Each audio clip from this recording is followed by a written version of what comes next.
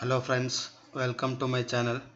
Today we will be discussing how to calculate discharge or flow rate through a pipe.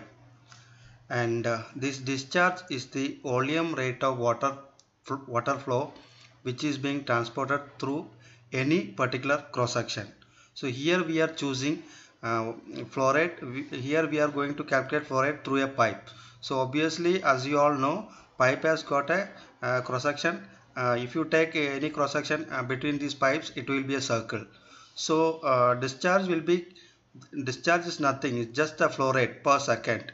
Or else you can say also, it's the water flow that is being transported through this pipe through a particular cross section. So now we will learn how to calculate discharge through this pipe. So please do look at this drawing, wherein you will notice a pipe, and you can see the water flow directions also. This is the water in and this is the water out. So this water is going through this pipe, and the cross section of this pipe will be a circle. If you take a cross section at any section of this pipe, it will be a circle only. So now we will discuss how we will calculate the discharge or flow rate through this pipe. And the formula for calculating discharge through this pipe will be area into velocity. That is, your area will be in meter square and velocity in meter per second. And the unit of your discharge, that is flow rate per second, will be meter cube per second. Now please do have a look at this data which we are getting. Let's assume velocity is 3 meter per second, and area of this cross section will be calculated by using the formula pi r square, wherein r is the radius of the pipe, and the value of pi will be 3.142, and the unit of discharge is meter cube per second because it's flow rate per second, and the unit of velocity will be meter per second. So, and here we are assuming velocity as 3 meter per second. So the formula for calculating discharge will be area into velocity, and your area you can calculate by using the formula which is pi r square. So as I said, and the diameter we are choosing here as 0.2 meter. So in order to get the radius, you'll have to divide that by 2, half the value of the diameter. So your radius will be 0.1 meter.